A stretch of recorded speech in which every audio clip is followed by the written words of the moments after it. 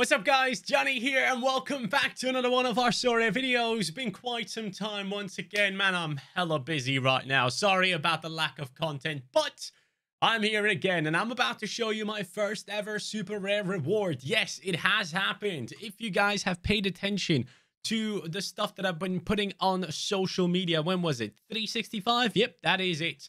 So Cap 220 super rare, guys. I actually managed to win a super rare a couple game weeks ago, I should say, but it came through a throwaway lineup. We gave away a DMP goalkeeper right here. Leo Roman was put in there just for the 0L15, and all of a sudden, everyone stepped up and performed to a level that we have not seen before. So that took me up into the 19th position in Cap 220 Super Rare and allowed me to pick up my first ever super rare reward, Filip Benkovic. Now, this guy, I don't know what his issue is. Apparently, he has a chest injury. What? That is a very odd one. I guess he might have bruised a rib or something. But apparently, this is someone that actually was a former Celtic player, a huge talent at the time. Some boys have been telling me, especially Quinny. Yeah, he's only 25 at this stage of his career, so plenty of years ahead. And his scores are not bad. Honestly, if we look at the scores right here and we take away the DMPs, for a super rare, I am very happy with that. This is a player that is capable of hitting above 50 most of the time, which is great. So in 8 of his games here where he started, he has gotten himself above 50 score. And for a super rare, again, pretty happy with it. Of course, not necessarily an incredible player or anything like that. And apparently, some people have been picking him up. Interesting to see. So he's kind of worth like 120, 140 euros. But talking about value, let's talk about something here. I feel like I might have overreacted at first. This whole list or play thing, at first I was really against it because I feel like it really overcomplicates the game to a point where, you know, it's not as simple as it should be. I think one thing that Sorare has been wanting to do for the past few months has mainly been trying to make the game and the onboarding as easy and understandable as possible. And I have to admit, they haven't really been too successful in it. I think they can do much better, especially with on-homepage tutorial videos from content creators or whatever. They can employ anyone to do this type of stuff. It doesn't have to be content creators because they will get hated on anyways. So ideally, just hire someone and do a proper scripted tutorial video and have it on the homepage when people come into the game. And make it as simple as possible. Even with tutorial videos, though, the onboarding process has not been ideal. Even if you just look at the whole crypto side of the game, that kind of holds it back at the moment, even though it's obviously everything that makes this game what it is. We should never move away from crypto, but it needs to be easier to deposit and withdraw from the platform, making life a lot easier for new users and also existing ones. But this whole list or play thing, when it came about, I was actually kind of like, why? Like, why are we doing this? Why are we wasting resources on something that no one ever asked for? And I think I put it into the feedback channel on Sorare itself as well. And I said, like, why are we doing this? Why is this change being brought in when it is something that no one really asked for? But the more the impact of the change has come in, the more impressed I've been. I mean, let's just take a look at a couple of examples. For example, here, Kevin De Bruyne, right? A player that you hold, a player that you not necessarily sell, a player that you ideally want to keep in your gallery for as long as possible. And just this past month, you can see it's gone from like 1,200 up to like 1,430 euros. And it seems like his floor has risen as well. Or even a player like, I think Trent specifically right now has benefited from this the most. So if you have a player that's actually on form and is putting up great performances, this type of stuff happens. Like, his price has gone up so much. He was selling for 646 euros just earlier on, and now he has gone up to like 1,192, and his floor has risen massively. Obviously, it's also due to the fact that he has been doing well, but I think that is not necessarily an argument that you were able to bring lately. I've had multiple players in certain game weeks hitting the hundreds and bringing me amazing scores, and then I look at their price chart and their prices were going down, and I'm like, what? This is not how Sorare used to be. When players were hitting hundreds, there were plenty of people going in and buying them immediately on the market, causing a rise of the player's price because people are trying to hop on a hype train, basically.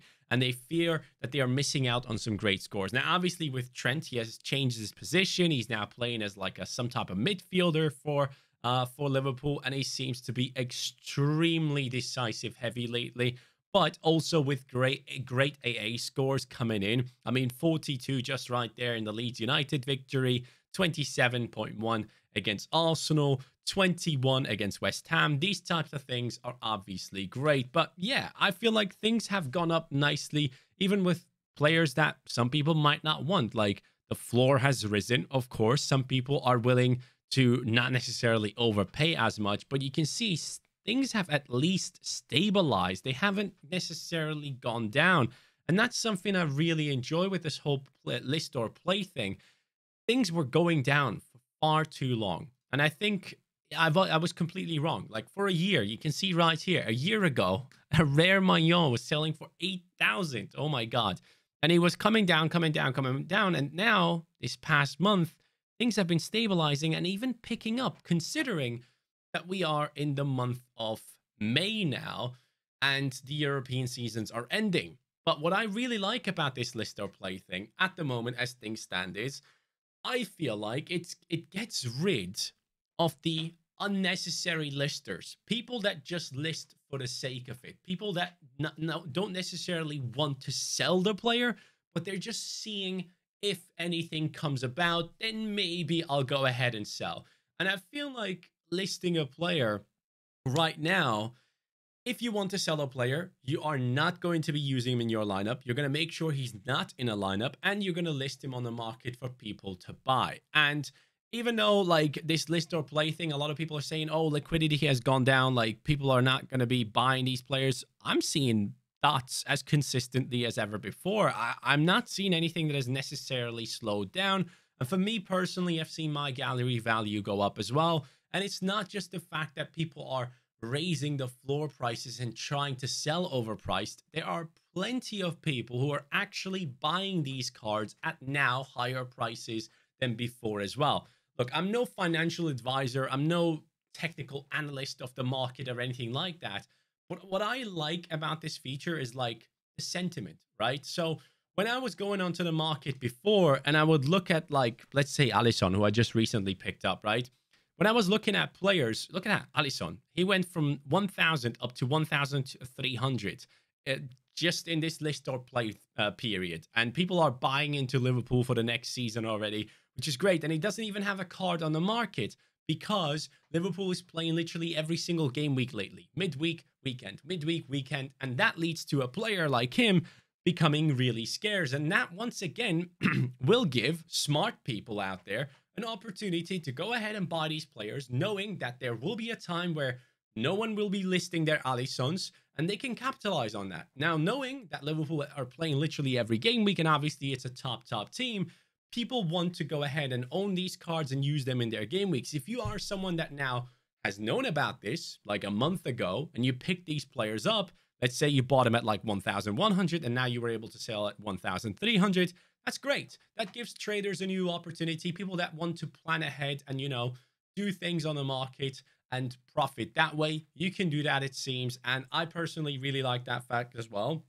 But I generally like and enjoy that people are not just listing for the sake of it. So once again, going back to that topic, I feel like Alisson, for example, if we were in the previous time, right, where we didn't have list or play, and this was the last sale for 1,000 euros, people would just be putting their lineups in, locking them down, and immediately he would be listed around these price ranges once again, even like in the middle of him actually playing the match. So that would just be people like, okay, just in case I can get out of this for a price that I'm happy with, if I get an offer, I'll decide upon it. But now it takes those people out of the market. So if you're not 100% convinced that you want to get rid of a player, you're just not going to list it. So if people are not necessarily listing their players and competing to be the lowest price, that really kind of helps the market from what I could tell here. So again, I got to say, I might have been wrong on this whole list or play thing. Now, obviously, it's very early. Don't get me wrong. I'm just telling you my first week impressions. At first, I was completely against it. Now I'm slowly coming over to the side of Sorare and understanding why they are doing this. And I still think the game is being complicated a little bit too much. I see a lot of people saying that once you sell a player, then it should be taken out of the lineup and cancel the lineup. But I feel like that's not what they're going for. This was exactly what they wanted to go for. They wanted these players to be a little bit more scarce. And immediately, even for Sorare themselves, public offer, 1,000 euros. Right when he's playing and no one is listing, on the auctions, 1,300 euros. And that's, once again, revenue for the company.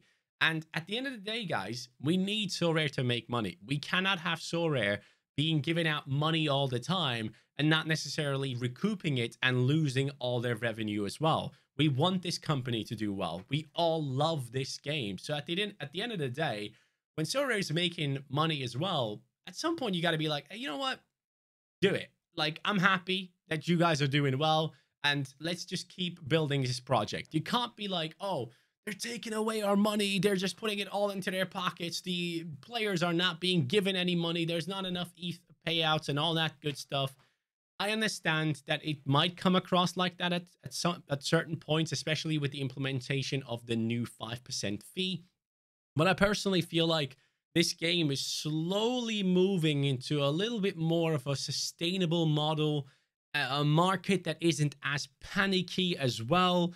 And it kind of helps, you know, tuning off of it a little bit, which might be a bad thing, but also a good thing. Like, lately, I've not been in the market constantly and looking to buy players, but at the same time, when I was on the market, maybe at a fraction of a time that I used to be, I still made some deals happen. So it's okay, I guess. At least for me personally, this whole list or play thing has been an up and down of emotions, and I'm really looking forward to see how it will impact everything in the future.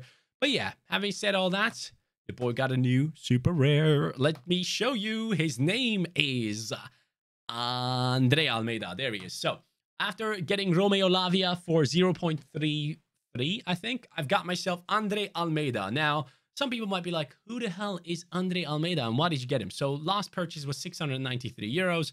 And then after that, it was me. 3 euros less. Let's go. But let's go into his specific stats here. And let's go into Valencia specifically, actually. So Andre Almeida is an under-23 midfielder that used to be at Sporting, I believe. I'm actually not too sure where he was before this. Let me just double check. Let's go all time. And let's go SO5 scores. I'll probably be able to tell where he used to play. Vitoria Guimarães. I'm assuming that was him being loaned out as well. But enough of that. Why did I get Andre Almeida? First of all, he's a very consistent scorer. I've been watching a couple of games of him. I'm very impressed with his ability to get past people, dribble past them, play a good pass, and also, most importantly, this boy takes set pieces. Yes, 32 corners taken in the last 15. He takes free kicks as well. Let's go, buddy. I love that. He's not on penalties yet, but Valencia currently is in the 17th position, fighting against relegation. If Valencia could go down, I'd really appreciate that, because I think they would smash the second division to pieces, because it's a big club and they should not be in the second division. But even if they do stay in La Liga, I expect them to do much better next season than 17th. That is just not acceptable for a team like Valencia. So I'm really hoping that we can see this team go up. And what I really enjoy with this as well is there are so many under-23 players at Valencia. First of all, Mamardashvili, obviously the goalkeeper. I don't know if he's going to stay or not, but he's a great player.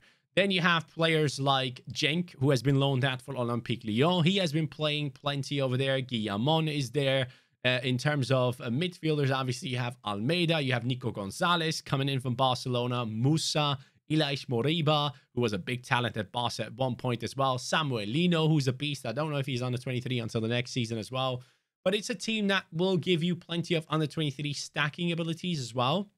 But generally speaking, the main reason as to why I really got him was just like, this kid is really good. Like, I really, really do enjoy his style of play. Don't worry about the DMP right there.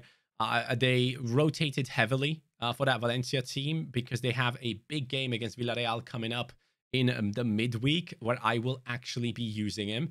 So yeah, I got myself another under 23 midfielder that I'm excited about. This game week specifically, by the way, what a freaking mess. I mean, man, I have not been successful with my lineups lately. It's really like annoying. I haven't been able to get the best out of my gallery, and my players haven't really been performing to that level. Like, they have been good, but they have been close to rewards, just not being able to make it over that threshold. And this was one of those teams. I mean, it did incredible at first. Obviously, I'm very happy with Salah scoring, with Van Dijk clearance off the line. Bakasetas was on 53 points. Then he picked up a red card with an incredibly stupid move. I'm fully convinced now that he's going to leave Trabzon for the next season, which I don't mind, I guess. But ideally, I would like for him to stay in Turkey. But yeah, having said all that, Jonathan Vieira, incredible game for Las Palmas, got himself 96.5. And yeah, we have basically wasted 3 decisives in this team. And the captain choice really, really hurt me there. So yeah, no reward for us, missing out by like, I guess, 25 points by the end of this. And obviously the red card for Bakasetas, if it wasn't there and he played the full game, we could have done much better there. Going into All-Star Rare Pro, I mean, 2 surprising goals conceded for Real Oviedo. I'm just happy that they haven't lost. And they are obviously going to stay in the 2nd division for the next season. So I'm really happy that I have Brat here. Grimaldo coming up with 100. Late game penalty. He took it, and he took it well. Hill, just doing Hill things. So far in my gallery, a 55 and a 60. I'm just waiting for that big moment for him. And Gabriel Florentin, in technically an easier matchup for them, they had like 70% possession, but couldn't do much. And yeah, only late into the game, he actually picked up some points. He was down at like 37 or something. So a bit of a letdown there. And Taremi keeps scoring. I'm really, really impressed with Taremi. He is incredibly consistent in what he does. So right now with the last games stretch at Porto and Benfica, specifically in the Portuguese league, they're both fighting for the title, desperately wanting to win every game, which puts me into a good spot of knowing that these guys will give their all. And yeah, sadly, that lineup is going to miss out on a reward by 15 to 20 points as well, despite racking up 370. That is just sadly not enough these days. Cap 270 rare. Adan coming up with a 60 despite conceding. That is amazing. Florentino Ruiz did extremely well in his matchup as well. You can see with the 10% bonus on him, he goes from a 79 to an 88, which is incredible. And Ramiro Sordo might be one of the more consistent under 23 forwards. I mean, this is a forward, guys, and look at those scores. That is really good. Like, if you have his super rare, you're probably a happy boy. Does his super rare is not on the market? Yeah, his super rare is probably worth quite a bit throughout this summer period, I gotta say. I really do like him. Sforza, a bit of a letdown lately. I don't know what the hell is going on with him. His scores have been awful in the past like 6-7 game weeks, and I really hope he steps up again. But yeah, going away from that, Cap 270 super rare. This was basically a punty one because the Cap 240, I couldn't hit the threshold, the cap point total, without going over it. So I had to go 270 this time around. And yeah, we had a big chance missed for Preciado. We had a huge chance missed for Mr. Cenk Tosun as well. And Lavia did well, I guess, again, in a game where they have conceded 3 goals. It just doesn't help that Southampton is terrible. This was obviously a buy for the next season, not necessarily for this one anyways. And then Figal, I don't know what this boy is doing. Some games he's exceptional, some games he's just awful. And I just don't seem to be hitting the good ones often enough, I guess. He has helped me win the Super Rare, though, so I'm very, very thankful for that. Florian Wirtz didn't do anything. Balde, the new purchase, came in with a 61. Really liked his style of play. I think he's the future of that left-hand side at Barca, which really, really excites me. The older he gets and the better decisions he makes moving forward, especially with his passing play, I'm excited about him. Osako, another clean sheet. Osako has been really, really good lately, and I think his price is probably going to keep going up now as well. As we go into the summer period, he's going to be my only summer goalkeeper as things stand. And then on the 23 Rare Pro, I mean, Getson, lads, he played such an unbelievable game. Like, I'm not even joking. That was probably one of the best games I've seen someone play in Turkey. The guy got 8 tackles in. 8 freaking tackles, coming up to a total of 24 points. In terms of possession, he won 23 duels.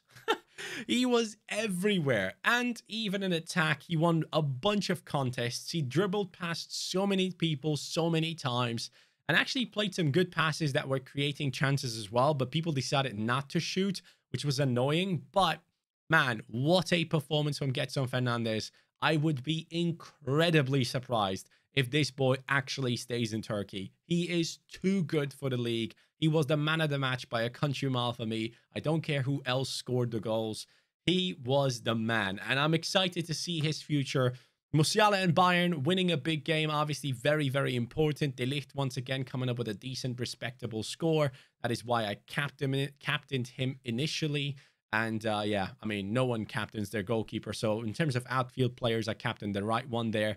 But yeah, Musiala and Bayern Munich, obviously a work in progress right now. They are going after the title. Goretzka once again injured, so maybe Musiala keeps on starting, which is going to be a good thing. And in terms of the next week, if we go into the lineup builder, this is the lineup that I've got, lads. It is with Mohamed Salah, with Balikwisha Super Rare, Van Dijk, Alisson, Andre Almeida there as well. Now, historically, obviously not necessarily an incredible lineup that wins loads of rewards, but individually, when we look at the players, these are players that are very much capable of doing well. Balikwisha has scored in the cup final midweek, and I think they have won the Belgian Cup now, so congratulations to them. Andre Almeida was rested on the weekend to be able to play against Villarreal, so I'm excited about that, especially considering they're playing at home. And then hopefully Liverpool can finally go in and get a clean sheet at home. They are winning games. Salah is scoring, which I'm very happy with. But I need everything to come together for me, especially on a midweek. I'm excited. What is the prize pool? Oh, we do not have any prize pool for that there yet. Interesting. Let me see. Maybe I can see it here. All-Star Rare? I want to play All-Star Rare? I guess. No, I didn't want to play All-Star Rare. Yeah, Hill has no game there. Let me just change that right now. All-Star Rare Pro, Van Dijk, Alisson, Almeida, Alex Garcia sadly injured, Salah. And then I have the choice between Angulo, Miguel Torren, who's a beast. I just don't know if he's going to play. He has been on and off a bit lately, so I'll be looking for more info. Balde could potentially be rested against Osasuna, which is a worry. Balikwisha is not guaranteed to play. And it's a tough opponent. So I still have a choice to make for the fifth choice here. I will probably think about that for quite some time. I'm going to captain Van Dijk again because he has been very consistent with his performances, even when we have been conceding. And of course, he fell down to the floor and Tottenham scored and it looked bad, but I'll still go with that team. I'm going to keep backing my Liverpool boys. And honestly, it has been exceptional. Being able to watch Liverpool play and actually owning their cards has been so much fun. The same as with Bayern Munich. I'm going to keep building my stacks in those areas. I'm going to keep buying into teams that I really enjoy watching. So I'm probably going to try and get a full Bayern Munich stack for the next season. I'm going to try and get myself a full Liverpool stack as well. I'm obviously missing 3 pieces at Bayern and 2 at Liverpool. And at times, we're going to mix them up and see what happens as well. But yeah, man, let's start play. What do you think about it, guys? Let me know in the comments down below. I'll be really looking forward to seeing your guys' opinions on it. I personally was at first completely against it, but I'm looking at the evidence now and I'm seeing that the actual good players on the platform are now going up again, which is exactly how it should be. I feel like they have been quite undervalued lately, and it's really nice to see the market stabilize somewhat. Even if the prices are not going up, even if they stay the same, that is good because things have been up and down too much, actually mainly down too much lately. And yeah, I really enjoy it at the moment. We'll see how it comes out in like a year time. We can look back at this and be like, oh, Johnny, you were completely wrong. It was actually bad. Or we can look back and be like, hey, you actually were right in saying that you were wrong. So we'll see how all that goes. Thank you guys so much for watching. I will catch you on the next one. Hopefully, finally again with some rewards. But won my first ever super rare, so I'm pretty happy with that. Take care, guys, and peace.